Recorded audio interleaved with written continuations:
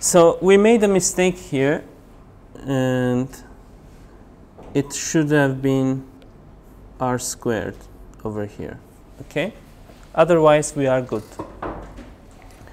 So please give me just 10-15 minutes of your life for me to explain this equation and why it is important and how it will be useful here, okay? If you haven't seen this before, your whole life should have been changed. This is not a joke. This is true. You can prove this. And somehow, when you have e to the squared, it's just scaling, e times e, okay? E cubed is e times e times e.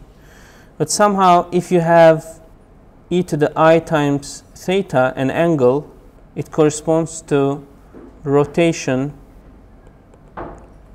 in complex plane. So let's say you take a number in complex plane. Let's say over here, this is your number, z equals a plus I times b. This is a, this is b. Did you follow so far? Yes? So if you want to find z, let's say y is equal to z times e to the I theta, you just go around theta, and that's your y. It just rotates, takes something and rotates. Why it is super important? Because all oscillations are disguised rotations. Okay? Let's say something rotates.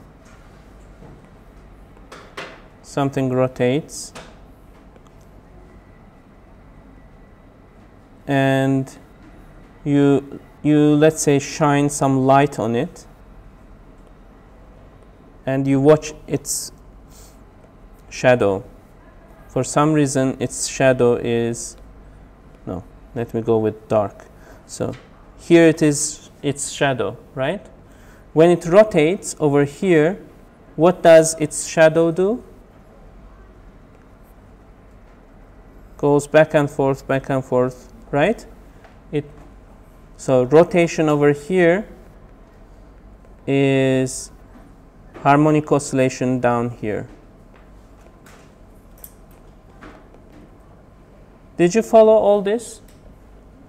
Yes? So you can represent this theta, and you can just look at the x component of it, and you will get the harmonic oscillator. Okay? This still works. Like, you remember e to the alpha t derivative was alpha times e to the alpha t. Do you remember this? Yes? Derivative of e to the kx is k times e to the kx. What is double derivative of e to the alpha t? Alpha squared e to the alpha t.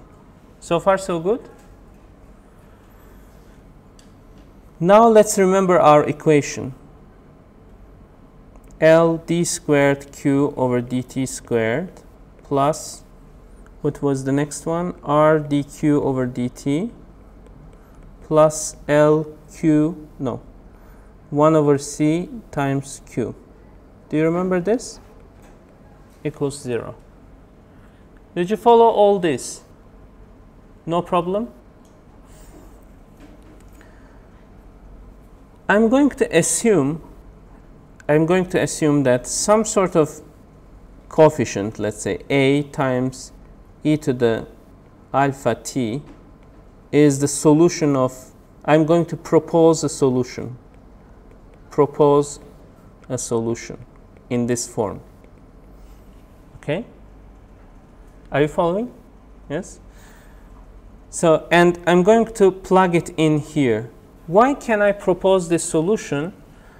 Because of the following. Look what happens. What is dq over dt? Alpha a times e to the alpha t. Do you agree? What is d squared q over dt? Alpha squared a e to the alpha t. Yes? Let's put these back in the equation. You just have alpha squared L plus alpha times R plus 1 over C times A times e to the alpha t equals 0. So far, so good? So if my proposed solution were to work, then this must be 0.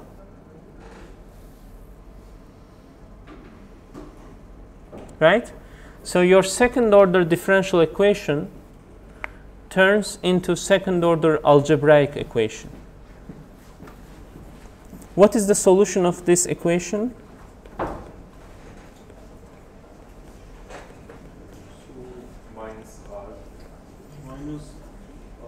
Minus r plus minus square root r squared minus 4 times alpha squared, no, L 4 times yes. AB, like 4 times AB over 2L. So what do you get? Alpha is minus R over 2L. Okay. And then you have plus minus, but I'm going to change things here. No, let me not change it. Okay. This is what you get, right? Okay, I am going to change it. Let me include L inside. So what do I get? R squared over 4L squared minus 1 over LC. Okay? Did you follow everything so far? Now we don't like that minus 1 over LC. We are used to seeing square root with 1 over LC, right? So let me take that minus outside of the square root. So I get R over 2L plus minus, I multiplied with I, and then I have 1 over LC minus R squared over 4L squared. So A is a constant number, right?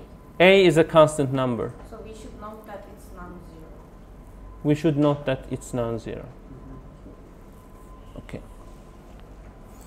So what we call this is omega prime. Okay? Omega prime is square root of, okay, omega prime squared. Okay, let me go back. So, do you remember our proposed solution? Our proposed solution was like this: A times e to the alpha t, and that was it, right? Well, let's say my solution to q of t is just this. Is this enough? We need to find A, and that will define our solution. But that means that there is only one parameter that defines my solution.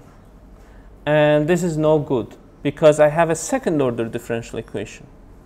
So in reality, we have a superposition of two solutions. Like we have A1 alpha 1 of this plus A2 e to the alpha 2 of t.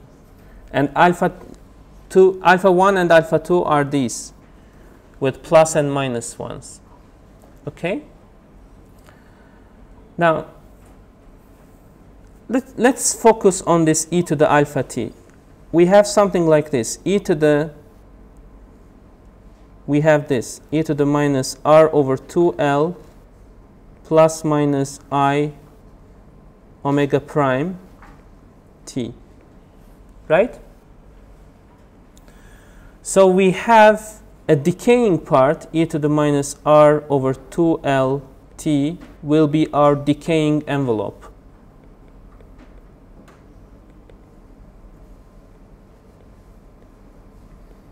That will be the thing that we are seeing here. This is our decaying envelope. Okay? And we have this e to the plus minus I omega prime t part. This will be the oscillating part. But it will be oscillating only if omega prime is greater than 0. So you want actually to have a complex side on top of it so that it oscillates. If you don't have complex number here, there is no oscillation. There is again decay or growth, right? Omega prime being greater than 0 means, what was omega prime? 1 over LC minus r squared over 4l squared greater than 0. Isn't it the square root Omega of prime squared. Okay? So you want omega prime not to be complex. If omega prime is complex, then you have pure decay. Okay, so far so good. So that gives you the reason why R needs to be less than 4L over C to have oscillation. Okay? What have we learned? Whenever you have oscillations, whenever you have ordinary differential equations, you can solve them with proposing e to the alpha t. That will turn your ordinary differential equation into algebraic equation. And you solve the algebraic equation and you get the possible solutions and you learn a lot. Okay? Was this useful? Yes? Okay. So let's then start going back to chapters 25 through 28 and solve some problems. Okay? I will go way to the beginning. So, do you remember the name of chapter 25? Current, resistance, and EMF. So here's the question.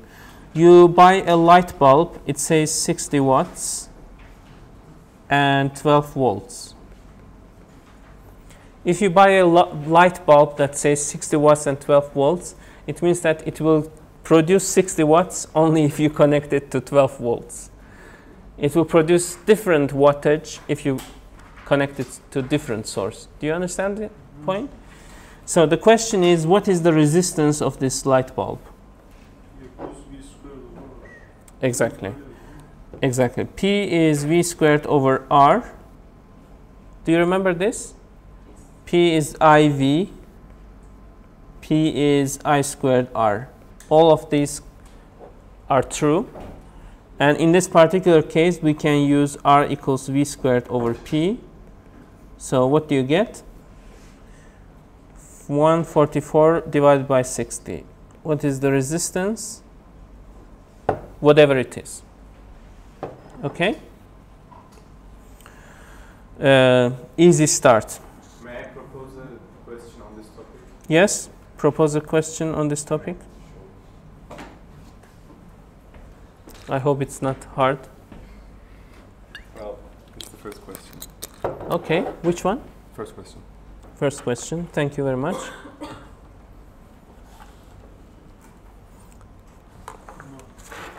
Aman.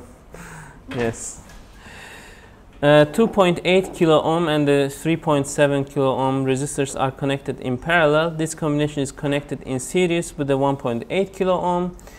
If each resistor is rated 1/2 watts maximum without overheating, what is the maximum voltage that can be applied across the whole network?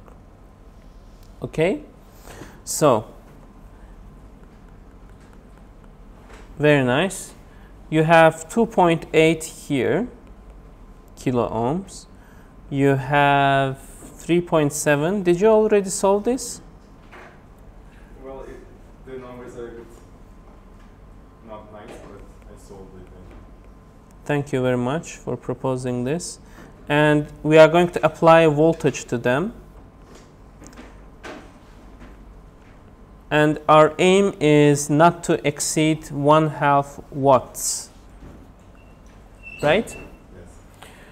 So let's find the current. So let's say this current is I. Let's find I1, I2, and I3. Okay, that is I already. So, all right. How do we find I1 and I2?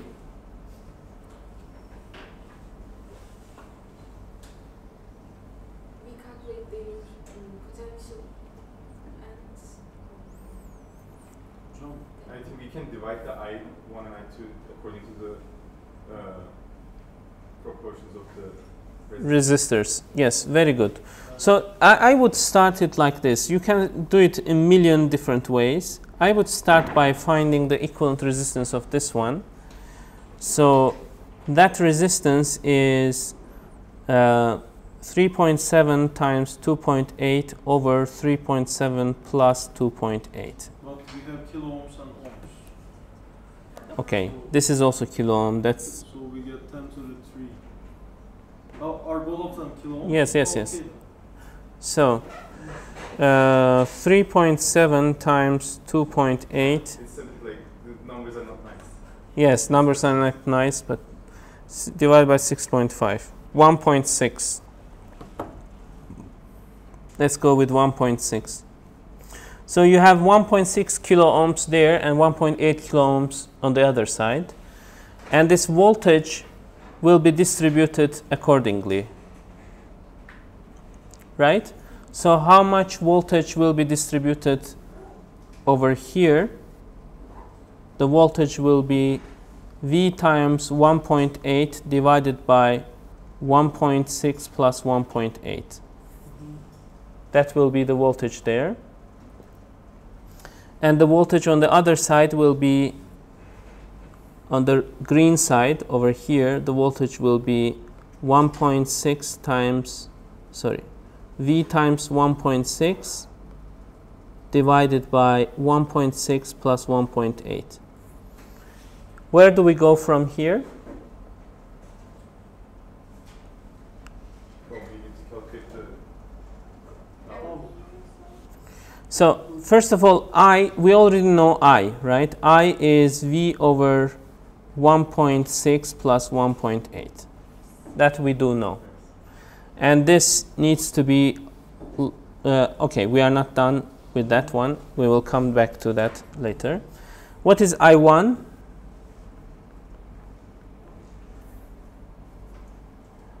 It's basically, so we know the voltage across this side, right? So we can divide it by 2.8 and we will get the result. Do you agree or do you not agree? I know that I1 times R1 equals I2 times R2. And Yes. I1 plus I2 is equals I. Yes. Come on. So I1 is this voltage difference divided by 2.8. Do you not agree with I that? agree with that. Yes. So let me write it down. So for that one, V times 1.6 divided by, is it 3.4? Divided by 2.8. Okay, I1 is that. I2 is, yes, I started getting bored with this Yeah, it's jokes. long ago. No offense, this is No, brilliant. sorry. Yes. 3.7. So the point here is that next you calculate I squared R, I1 squared R1, and I2 squared R2, and you make sure that all of them are smaller than 1/2. Whichever one is closer, you just make sure that you don't get that one. Yes? Like, do we need to find individual powers in this case? Because we calculated our equivalence. Mm-hmm. If we calculate our equivalence, isn't the total power I squared times our equivalence? We are not after total power, we are after individual powers. So none of the resistors should go above 1/2. So that's why we did it individually. So the total power may be exceeding 1/2. It can. The total power could exceed should exceed 1/2, because if you are making one of them maximum, the other one would be something, so it will exceed. Actually, I think the smarter way to do this would be to ask the following. Which one would get the maximum power? So can you answer that question very easily? Yes. Yes?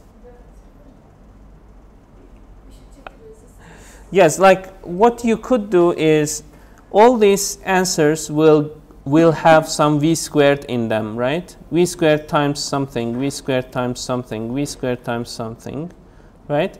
And you choose the smallest one. That would be your smallest power. The largest one. And you make it equal to 1/2. Okay, but otherwise it's not, at least to me, it's not very, very obvious which one will dissipate the most energy, because the numbers are not so nice. All right. Well, actually, there are more questions there, but I think they are hard.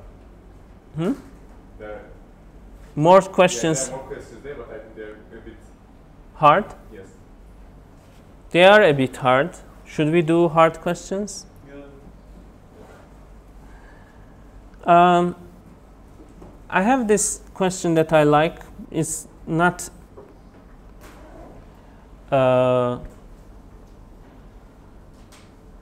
it's a bit too tricky to ask in the exam, but it will teach you a lot. So let me ask it. Okay? So I simply have a cube of resistance.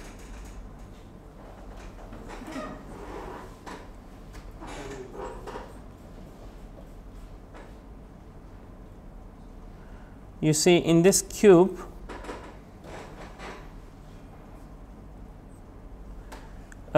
I start from this corner over here, A, and I go all the way to the opposite corner, B. Okay? And it does matter which corner I go. Okay? Do all of them have R? Yes. And then the total is R. No, the total is not R. From A to B, it was R. Oh, was it? Yes. Let's That's how I remember. let's find it out. I don't think so. What I remember is 5/6. Well, it could be as well. I remember how to say it. All right. So the question is, what is RAB? What is the equivalent resistance between A and B? As you can see, it's not so obvious, because you can't say that this resistor is parallel to that resistor right away. But you can say that after thinking a little bit. Okay? So you really need to think about symmetry. So I start from A and I go to these 3 points that are really the same points.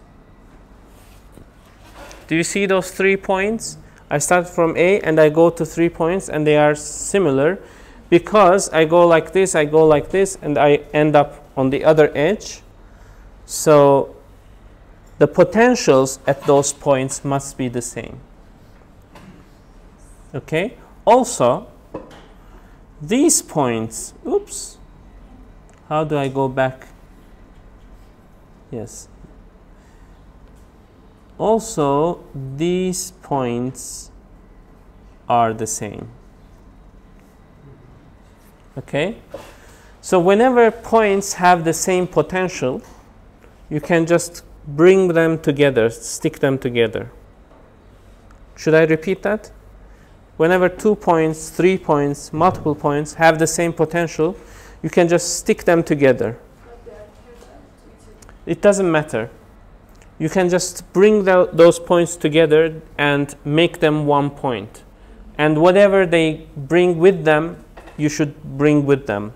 So in this particular case, I start from A over here, and I go to this purple points, and all these purple points are now 1 point, but I have reached them from 3 different resistors. So it turns out that those resistors are parallel to each other. Do you understand this? Then I go from each one of those purple points, go to green point next, right? But there are 6 different ways to go. 1, 2, 3, 4, 5, 6. I didn't put R there, so let me put R also there. So I go from purple points to green points with 6 different paths. Each one has resistance of R. Okay. Did you follow all this? Then I go to point B, and I go to point B using 3 different routes. Those routes are these ones. This is the one. Also, I didn't put R there. This is the one, and this is another one, and this is yet another one that I just erased. All right, so I have this point, this point, this point. Now, can you find the equivalent resistance? Should be piece of cake now, right? So you have R over 3 from this, R over 6 from this, R over 3 from this, and you sum them up. What do you get? 5R over 6. 5R over 6. 5 over 6R. Okay?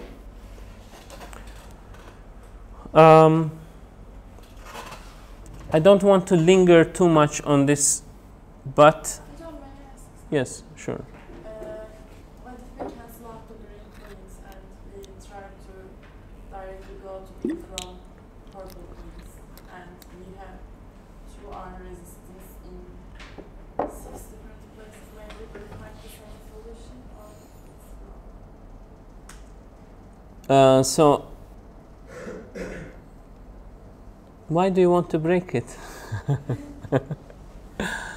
So you see, these lines are the same, right? And these lines are the same. And the lines in between are the same. So the lines in between are these ones, these ones, these ones, these ones, these ones. Oh, no, not this one, this one. So do I have 6 of them? Yes, I do have 6 of them. So it will be a different story if you put A and B on different nodes. It's a different story. Let me just draw it without any resistance on top of it, just this, so that we don't spend too much time on drawing.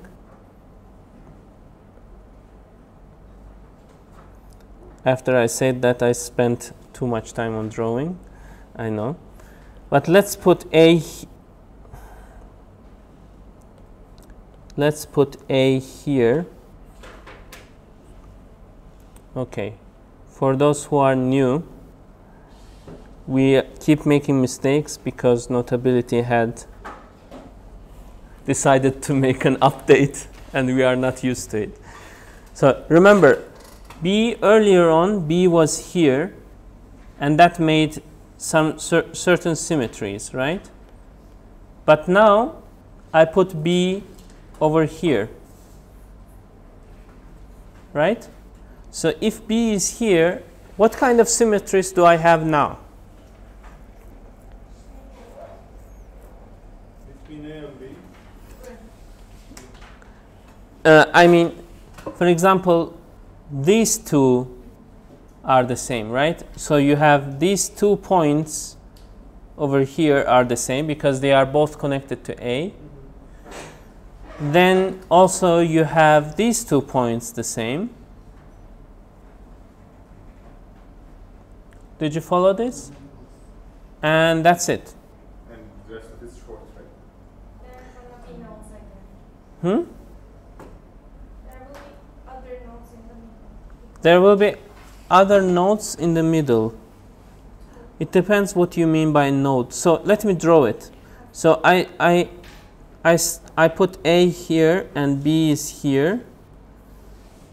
So let me actually remove this and plot them with colors. Oh, doing that is really hard. So let me just bring them back. So from A to B, there is this line over here, A to B. That line is this line. Okay. Then it goes to purple points and B goes to green points. It goes with 2 paths. And this one goes with 2 paths as well. But then when the blue and green meet together, it creates these 2 paths. Those 2 paths are these ones, right? And then there are these 2 paths over here and these 2 paths over here, which meet again. Did you follow that in your mind? Yes? Now we can do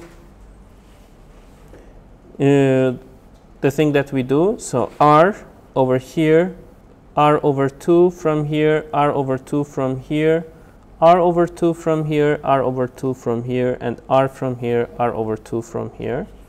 So I have R, R over 2, R over 2. This one is R over 2, and it's parallel to 2R. Do you agree? Then what is 2R and R over 2 when they are in parallel? Çarp bölü topla. R over 2 over 3 or 2 over 3. Do you agree?